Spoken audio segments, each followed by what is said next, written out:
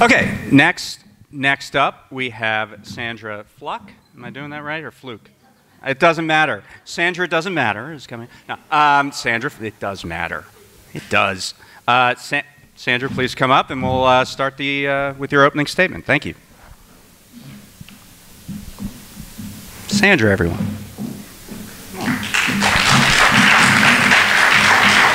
Thank you. Thank you so much. Just because it seems to be a source of consternation, it's Sandra Fluck. It rhymes with look. Okay. My mom was a public school kindergarten teacher, and she would tell all of her students, my name is Mrs. Fluck. It rhymes like book because I like to read. And so all the kids who went to school in our school district knew how to pronounce our name. Some of you may know a little bit about me, but I want to share with you more. You probably know that I was thrust onto the national stage in 2012, but I want you to understand how I got there. I've been working for about 10 years now as an advocate for progressive legislation on a range of issues, everything from gay rights, where I co-founded a statewide coalition that got legislation passed ending discrimination against gay folks trying to access family court, to, of course, a lot of reproductive justice work. I'm best known for standing up for the Affordable Care Act's women's health preventative care provisions and taking on even Rush Limbaugh about that. Yeah, I know, Rush. You guys are a fan of Rush, really? But I've worked on a variety of issues, also a lot of economic justice concerns. I've worked extensively with low-wage workers, fast food workers, hotel workers, fighting for a living wage, and also addressing child poverty here in California. This past fall, I was very proud that after over 2 years of work with a grassroots coalition, I was able to see the governor sign the Domestic Worker Bill of Rights, a bill that is one of the first in the country. Thank you, Taylor. One of the first in the country to ensure labor protections for domestic workers that the rest of us take for granted. Thank you. That's the kind of progressive legislation I want to fight for in Sacramento, because I know that here in California, we can be a model for the rest of the country. We're already showing that we can turn our economy around based on progressive change, but we can do so much more. My priorities in this campaign are making sure that we take a strong stance protecting our environment. I, of course, care deeply about protecting the Bayona wetlands. Thanks for being here, ladies. I have been speaking out against fracking, against offshore drilling, about what we need to do to prepare for global climate change. I'm also really prioritizing education, early childhood education, as well as affordability at the higher education level. And I think if you ask just about anyone in any district, including ours, what they want their government to do better, it's that they want to create a better economic future for all of us. And so that would have to be one of my priorities, is making sure that we have the kind of good paying jobs that our students are training for and that all of us rely upon. I look forward to going to Sacramento to fight for all of you, to be an independent voice and stand with all of you. Thank you. Great. Thank you. Move on to questions here. You mentioned higher ed. CSU and UC funding remains near their lowest levels in decades, tuitions at historic highs, and it's probably going to drive increases in student debt. So you say this is an important topic for you. Yeah. What more can the state do for higher education, and does it go beyond just simply throwing more money at the problem? Is it more than funding? Well, I think funding is really the basis of it. You know, I was speaking with a recent CSUN graduate right before we got started here, and we were talking about the protests that have happened on campuses every year. In the last 5 years, tuition across the California system has doubled. That's unacceptable. That's putting all of the burden of our future economic gains that the rest of us will have from all of these students in their professions entirely on them and their families, and strapping them with nationally $1 trillion worth of debt. When that bubble bursts, it's going to be far worse than when the housing bubble burst. So we all have to take this issue very seriously because it has consequences for each and every one of us. That's why I'm proud that I worked with an organization here in Los Angeles called Young Invincibles that tackles these issues directly. We look at these kinds of concerns and specifically on funding for higher education. Making sure that we fund it is a big part of the answer. We have the ability to do this. We have revenue coming back in. In the next few years, we'll be restoring to where we were before the cuts, but we have to go beyond that. And it sounds like that's a simple answer, but that's what's needed, is that we actually prioritize and make sure that the funding goes there. Okay, great. Thank you. Do you support the governor's transfer of about 19% of the proceeds of cap and trade auction revenue to support the high-speed rail program? And do you support the high-speed rail build-out, which should begin later this year from San Francisco to Los Angeles? I am very focused on what happens with the cap and trade revenues that are coming into the state. We're just starting to see them, and it's critical that we make sure they were used for their intended purpose, which is preventing global climate change and protecting all of us from the parts of it that are unavoidable because we've waited too long. Now, on high-speed rail, I think transportation generally is one of the things that we can do to try to lessen our impact and our reliance on fossil fuels. That's why I'm committed to expanding transit options around Los Angeles. High-speed rail, I believe, is one of the things we need for our future, but I'm very concerned about the way the state has been just wasting our money on this project and not fiscally managing it appropriately. So I think it is an okay use of cap and trade funds, but we need to see from the state that it's going to be done correctly before we allocate the money there. Okay. So despite Prop 30, the lowest income families in California still pay the largest share of their incomes in state and local taxes. Mm-hmm. How do we alleviate this disparity and create a more progressive tax code? Well, in comparison to other states, we actually are less regressive than other states, so that's good that we have a good starting place. But the absolute biggest thing we have to do to fix our tax code is we have to reform Prop 13. We all know this. It's just that we need the political will to do it. So we need a split role. We need to stop acting like corporations are people throughout our entire legal system, but on taxes too. Corporations are different than people who own their own homes. So we need split role. We need to assess differently when they change property and close that corporate loophole. And we need to stop saying that taxation is the kind of decision that takes 2/3, but every other type of law we make is not very important, and that can only be a majority. All of our laws in this state are important, and taxation is the key to achieving so many of our priorities. So reform of Prop 13 is one of my highest objectives. I think we're all in agreement on that. So far, it's come up 3 times. So you mentioned the power of corporations, the power of, particularly in Sacramento. Is public financing an answer to control the power of money? And while we see public financing schemes in places like Connecticut and Arizona, can it be effective amid the continued presence of Citizens United and the further chipping away at campaign finance laws from the Supreme Court, and the idea that you can do an independent expenditure campaign and all the public financing in the world might not make a difference?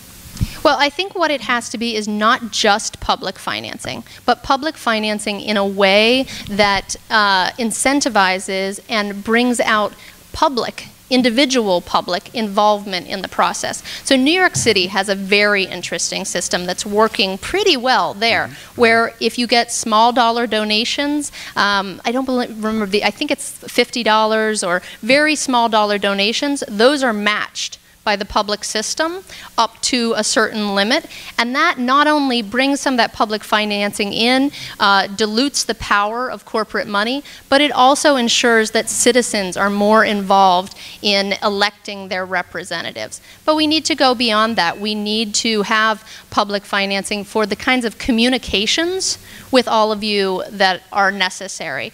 And this, I have to say, is really a question of our will as voters, because voters are the ones that are standing in the way on this particular reform. We all want money out of politics, but we hesitate about using public money to make sure that voters are informed about their choices. So I would fight for this, but I'm the kind of legislator who knows that change happens when an entire community comes together to make that change happen. So I would need all of you working with me to accomplish this one. Okay, great.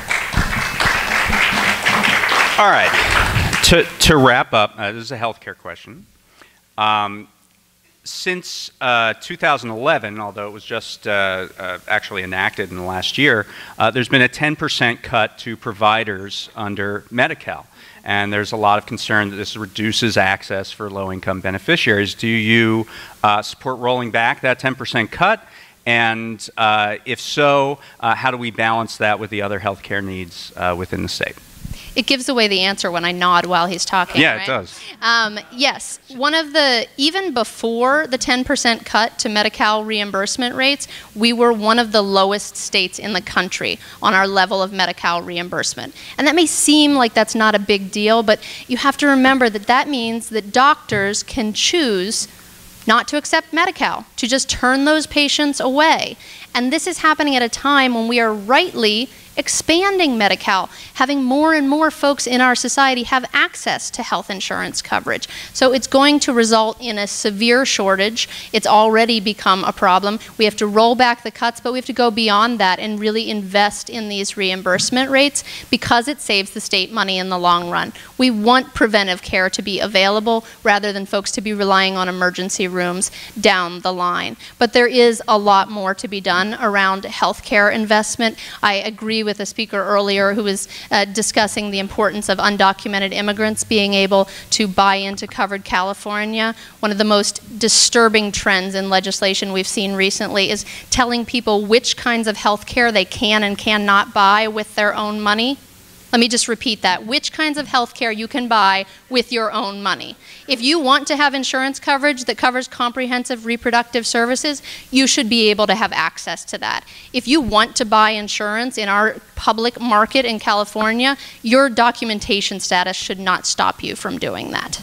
Okay, great. Thank you, Sandra. Thank you. Thank you very much. All right, we're going to continue with Betsy Butler.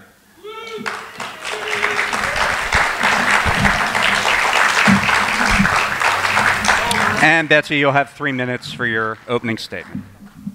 There you are. There you go. Well, good afternoon, everyone. I am honored to be here today. I've been on the stage many times fighting with all of you for the next great progressive candidate that we have had here in the neighborhood. We've all been working together for a long time to get great people like Deborah Bowen and Bill Rosendahl and Mike Bonin elected. So it's an honor to be here with you all. And I just say early, thank you for your support of my past election. When I did serve in the legislature, representing this fabulous area that I've lived in for 26 years, we did get to accomplish a lot together. I would like to go back to the legislature to continue to work on the items I worked on while I was there. I did get 14 bills signed by the governor, mainly prioritizing veterans, elders, consumer product safety, and environmental issues. I also got 4 more bills to the governor that he didn't sign, focusing on veterans courts and on our farm workers, making sure our farm workers have shade and water rights.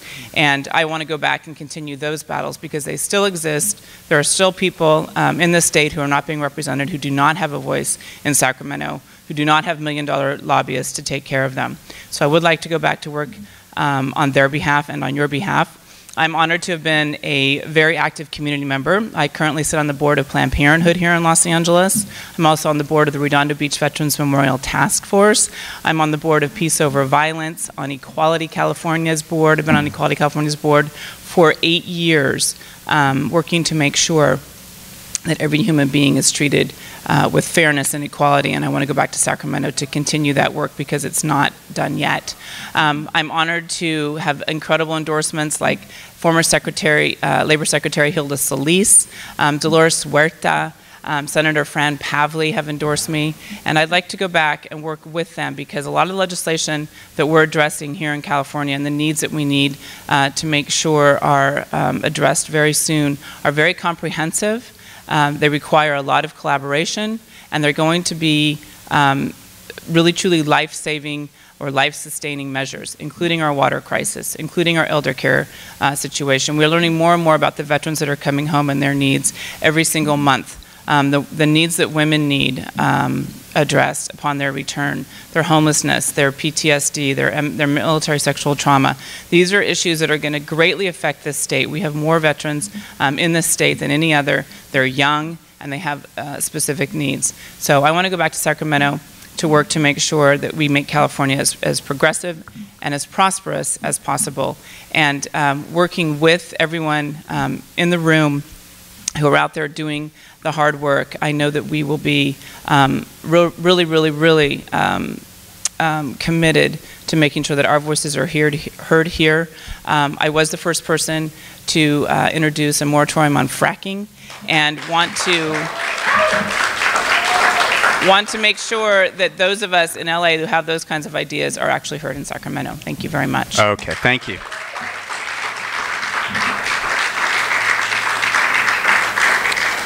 Okay, so we'll start with this. The share of corporate income that's paid in taxes in California, from 1981 to 2011, that's been cut in half. From about 9.5% to almost a little less than 5%. That's not just because of Prop 13. So what other than Prop 13 would you seek to restore the level of corporate taxation in California? Well, business, particularly small business, is imperative to our state's success. But corporations need to close loopholes all over. We were able to make sure that we got the Middle Class Scholarship Act passed through the legislature. Unfortunately, the governor did not sign it, dealing with taking down the cost that we pass on to those who go to higher education here in California. So we need to close those loopholes. They're everywhere. There are a lot of them. And just because you're a corporation doesn't mean you should have special dispensation. You need to pay your fair share. I've been an active proponent of fairness and equality my entire life, whether it's businesses or the LGBT community, whatever. The fact is the corporations are no different. They need to pay their fair share.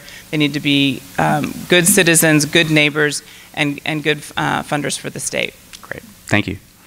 What is your position on the Ballona wetlands and the proposed development by the Annenberg Foundation on the site, which would significantly alter the ecological reserve? And if elected, what can you lend to the effort to ensure your position prevails?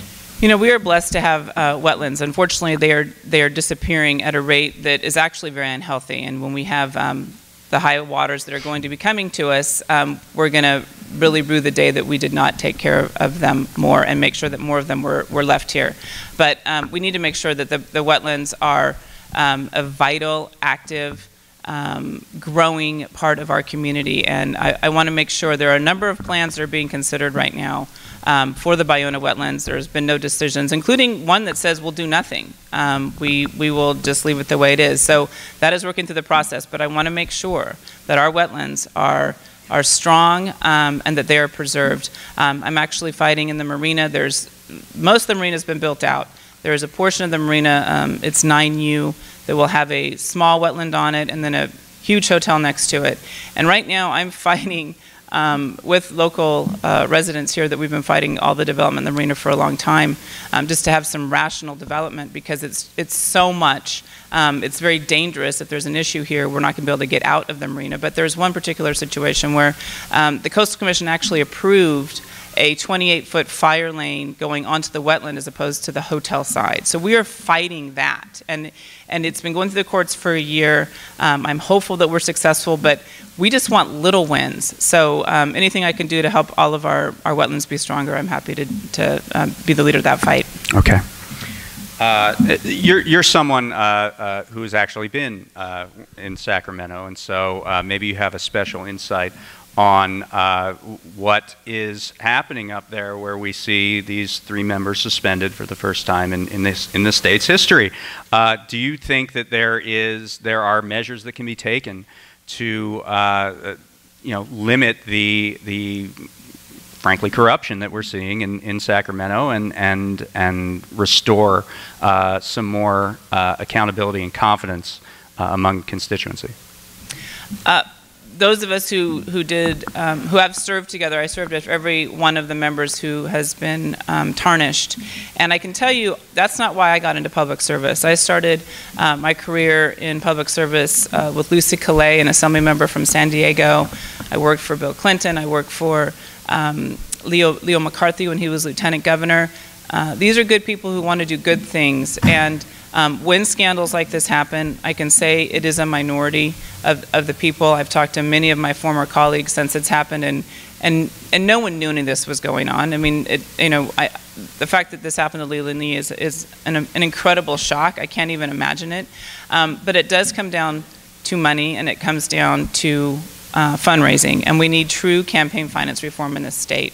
I know that you asked the question earlier about public financing, and the fact is that, remember, we had an initiative that would have publicly financed our Secretary of State's election, and the electorate of California didn't support that. So, we have a lot of work to do on this issue, but we need to have true finance reform, and that means, not figuring out when the laws are set how you get around it by 527s and IEs and all those things. Literally, how are we going to make sure that the money that comes in is truly legal, and that we know where it's coming from, and that the intent of that money and the people who are involved, that everyone knows it, the transparency's there. We're trying to do a lot more of sunshine laws in Sacramento. We worked on a number of them when I was there, and we need to do a lot more, obviously. Okay, great. Thank you. I'm wondering if you could talk about your position in this intra-party debate that we've seen around education reform, things like charter schools and pay for performance for teachers and restrictions on tenure and things of that nature. What is your position in this debate, and what are some areas where you think the current education system falls short and where we need to make improvements to the education system? Well, here's what's devastating. First of all, if you ask anyone about how we're going to fix education in the state of California, everyone can say it's not working, but that's pretty much where it ends. There's not a lot of agreement. But having come from, my mother worked for the California Teachers Association for 34 years. I was raised in public schools, both elementary through higher education. And the fact of the matter is that we need to make sure our public schools are funded. I got to walk to school. I had music in school, I had art, I had counselors, I had nurses. It was like a real healthy place to be, and times have changed, but we've got to get back to that. And let me join the chorus of Prop 13 is the cause of it. What we see now with our public school education system is what Prop 13 has wrought after 40 years, right? This is what it looks like, folks. And so people want a good education. And if you're in a lower socioeconomic area, you're going to go to a charter school or wherever it is you can go because you've been written off. A lot of educational institutions have just written you off, or leadership administration have written you off, and that's not fair either. So we have to make sure that teachers are paid what they're worth, that they have due process, that they are encouraged and motivated to become stronger and teach the future of our state. I'm also a huge supporter of STEM education. Science, technology, engineering, math is the answer for the state. We have to have more people educated in that level so that we can fill the jobs that California has coming forward in the next 2 decades. Okay, thanks. There's finally a deal in place to restrict the size of the prison population to 137.5% of capacity. That's what we're restricting it to, by the way. The big problem is the fact that over the last 30, 35 years, almost every sentencing law that has been passed by the legislature has increased rather than reduced sentencing. Do we need a sentencing commission to roll back increases and put low-level, nonviolent offenders in the treatment programs they often need rather than county or state lockups? Actually, corrections is one of the main reasons I got involved in the veterans work that I did, because in talking about the fact that we're spending much more money on corrections than we are on higher education is a crime in itself. And in working with the leaders in Sacramento, I really wanted to figure out how we could take out populations from the corrections system. And veterans were an obvious one because we need special benefits for them. But women, most of the women who are incarcerated, this is coming from the California Correctional Police Officer Association, shouldn't really be there. We need to figure out how to get them out. But most importantly, we need to keep kids out. And then we also need to invest in them if they do get incarcerated, we have to invest in them, rehabilitate them, and train them so that they're not there again. There are a number of bills. I supported SB 9 that says if you're a child and you commit a murder, that you can be considered to be, you won't be there for, if you get life without parole, that you can be considered again after you've served 15 years if you can go through rehabilitation. So we need to figure out how to stop getting people in, once they're in, getting them out, keeping them out, and investing in those who need help. And instead of putting it in building more prisons is not the answer. We know that what we're doing isn't working. We have to do something different. I've been the leader of that with our veterans, and I want to continue doing that. I got 3 bills signed by the governor that address veterans who have been incarcerated, and we need to do more for them because they deserve it. All right. Thank you, Betsy. Thank you. Right there. Okay. Now we're going to go to Barbie Applequist, and we'll hear from her for a few minutes. We are going to have time later for questions.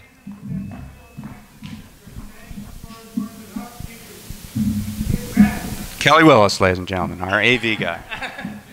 Hi, thank you. Hi, yeah, thanks. It's a pleasure to meet you. Thank you. Hello. So you got 3 minutes, and excellent. go right ahead. Thank you. Hello, everyone. I'm Barbie Applequist. I am very honored to be here today. Thank you for inviting me and including me in this endorsement process.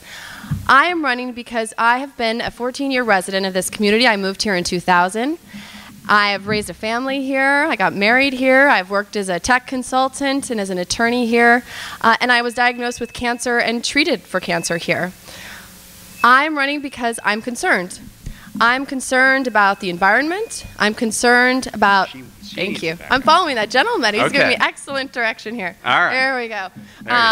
I'm running because I'm concerned about the economy, and I'm concerned about that buzzing noise. But it seems to be worse the further... Maybe if I stay right here. I don't know. No. All right. Sorry, time's ticking. Okay. So I'm concerned about public safety. So just briefly, I'll talk to you about the things that I'm concerned and why I'm concerned about them.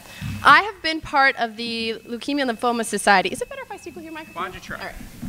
I think we should give Barbie a few extra seconds. Yeah. Oh, thank you. Oh my goodness, I don't know what it is. All right. Well, I don't have to use a microphone either. I used to work in stage in high school. Use this one then? This one? Go ahead. All right. Thank you.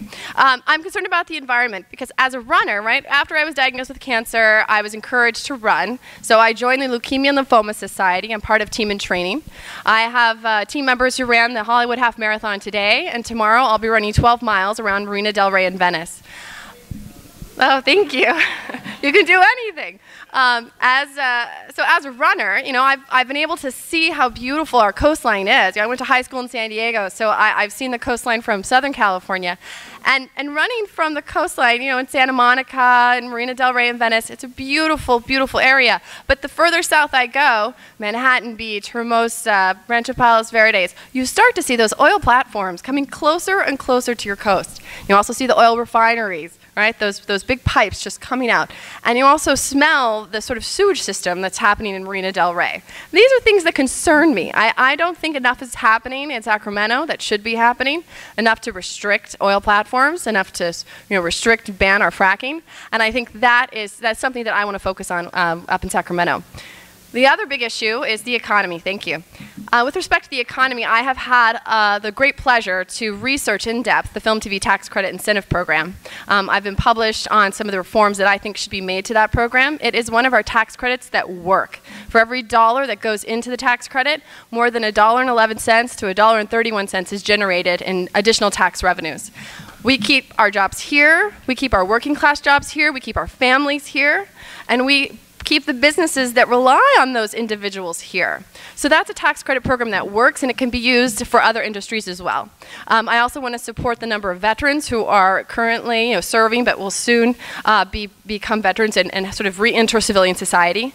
I think additional tax credit could work to support them. Thank you. I also want to find a way to create a universal preschool to support Steinberg's current bill. And then with just a few more seconds left to go, I also believe that our communities need to be safer. With the recent release of the prison population, thank you, it has created communities that aren't as safe as they were before, and we also need better retraining programs. I'm happy to speak in more detail about any of those issues. Excellent, excellent. Thank you, thank you. Can you hear me, everyone? Okay. All right, so I'm going to go without notes. Don't worry about it. All right. So you mentioned early release, right? Right. So the early release is a function of the realignment of prisons that has moved from the state down into county lockups where the county does not have the funds necessary. Do you think that's a moral solution to how the state can reduce its spending on prisons? I think it's a complicated issue, but first of all, I think our local communities are left with insufficient law enforcement to deal with this new population of individuals who are recently incarcerated, who haven't had the skill retraining that they need, and they're not getting the proper probationary support. At the same time, I'm a Democrat. I practiced human rights law for a while, and I do think that there's a certain amount of sort of human rights protection that's required. So I understand legally the Supreme Court's mandate that we reduce our prison population, but I don't think it should have to go to the expense of our communities. We also need to do a much better job about retraining, especially our younger offenders. I've had an opportunity to speak with people from Homeboy Industries, which is one of the sort of the great retraining programs, if you will, for former gang members. A lot of youth who have had to commit these crimes because that's sort of the culture that they were brought up in. But by giving them solid skills in new jobs and giving them the support that they need, we're really able to see them sort of re-enter civilian society in a positive way. And I think also additional, the alternative court systems like the homeless courts and the veterans courts. I've had an opportunity to work with Paul Freese from Public Counsel, who's a big supporter of creating those kind of programs, and I think that should be expanded and more supported throughout the state. So I think those are the sort of reforms that we need, not just a reduction to support the mandate from the Supreme Court, but also solid programs. Okay, great. Thank you. Thank you. You mentioned the environment, the oil platforms and everything, and a lot of people have mentioned this oil extraction tax idea. Is there a danger there that this sort of hooks the state on revenue gained by activity that we actually don't want to see? Should we support an oil extraction tax, or should we support more moratoriums on oil extraction in California? I mean, yeah, this is a very good question. I think in the short term, it's both, right? Because we want to generate whatever tax revenue we can from the processes as they exist until we get to a better renewable source. We need to invest those monies in renewable energy like solar, I think, and wind. Those are where we should be putting those revenues. Ideally, we could stop everything now and be able to generate this alternative fuel program. That's not how it happens. So I think, unfortunately, we do have to temporarily rely on the tax revenue streams, but we have to make sure that the budget, thank you, is prepared to scale back on those revenues. As many of you know, the economy is cyclical, and if we, on a budgetary basis, rely on prior income, prior revenue, to create programs for now and in the future, that's when we end up into a budget deficit. So hopefully we can plan better, which is what I hope to do up in Sacramento. Okay. I mentioned before this issue of 3 million Californians who will remain uncovered by health care insurance coverage even after the Affordable Care Act. What can we do at the statewide level to support moving to a truly universal system where everyone gets the coverage they need? And what role do community health centers play in this, such as the proposal at the county level to use sort of a medical homes concept and sort of instruct people to go to various community health centers and they get a set amount of money to care for those people, and that's how you create universal health care. As a cancer survivor, I understand what it means to not have coverage. I understand what it means to fight for coverage, and I understand what it means to fight for care. I do that for myself. I've done that for my family. And I don't think anyone should have to go through that experience, whether or not you have $5 or $5 million. That being said, I've worked at Public Counsel. My work there, I worked with community health activists, helping to create community health centers with the nonprofits in our communities, mostly in Koreatown and South Central and sort of the underserved areas here in Los Angeles County. we need to be able to provide sufficient financial support to those community health centers. Right now, they rely a lot on foundation support, on private support, by being able to support them at the community level, at the county level, but also at the state level. The 3 million, as you identified, who are currently without insurance and are undocumented, there is the fear of self-reporting and how that might trigger immigration status. Even though it won't, right? The governor has said, and the state has said it will not, there is still fear. And I think we have to be able to provide care in a way, like at the Venice Family Clinic, without people fearing, if they have a cold or a fever or if they have cancer, they need to be able to get their care. So I support the community level. Excellent, excellent. Thank you. So there are 58,000 homeless in Los Angeles, of which 8,000 are vets. There's minimal affordable housing. More people, are making minimum wage and can't afford housing in an area that is extremely difficult to find affordable housing. SB 1818, which offers incentives for building low-income housing through density bonuses, is a potential solution. Do you support that, and what would you do if elected to address the lack of low-income housing to get people off the streets? Well, I would support SB 1818 in its efforts to create and provide more affordable housing. Again, my work at Public Council, one of the projects within the Community Development Project was to be part of the community's voice in fighting for affordable housing for our community members.